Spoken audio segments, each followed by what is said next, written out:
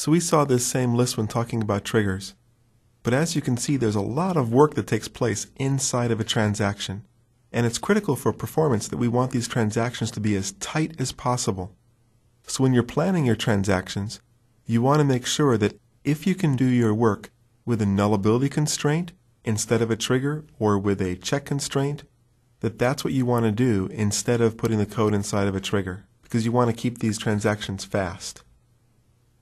The transaction log, or T-log, also called a write-ahead transaction log, is really important for the durability of a transaction, and it's fundamental to how SQL Server works. So let's walk through what happens for a transaction, looking at the pages in memory and the transaction log and the data file and those types of things. So step number one is that the data file, the database, begins in a consistent state, and that's the C part of ACID. A user comes along and within a transaction says begin transaction and update. Following step 3 with the update, there's a whole lot of work that takes place as far as checking all of the constraints, running the triggers, those types of things. But in the end, the data is written to the data page in memory. And notice that the data page probably already started out in memory because the memory buffer does such a good job of preloading pages into memory. SQL Server then also takes that change and writes it to the transaction log.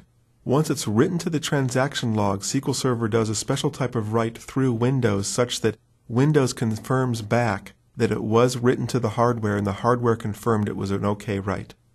So SQL Server has the confirm automatically through Windows and knows the transaction log has been written to, and that's very important.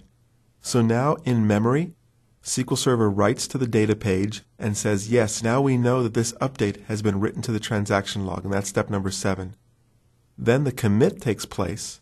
When the commit happens, that commit is then also written to the write-ahead transaction log, so it knows that this transaction has not only been written to the memory, but has also been written to the log, and that's step number 9.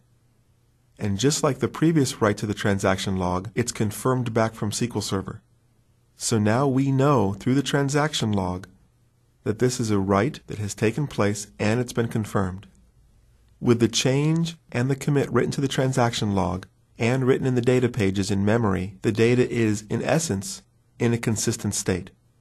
At some point in this process, the lazy writer or one of the other threads will come by and check this data page and see that the data page is dirty. It has been changed. And that data page will then be written to the data file.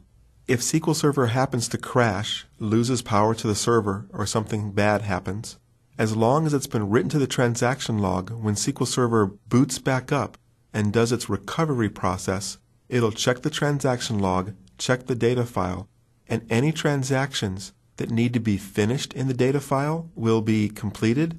Any transactions that were written to the transaction log but not committed will go ahead and be rolled back if they were partially written to the data file. So it's this write-ahead transaction log that allows SQL Server to have durability for the ACID property compliance.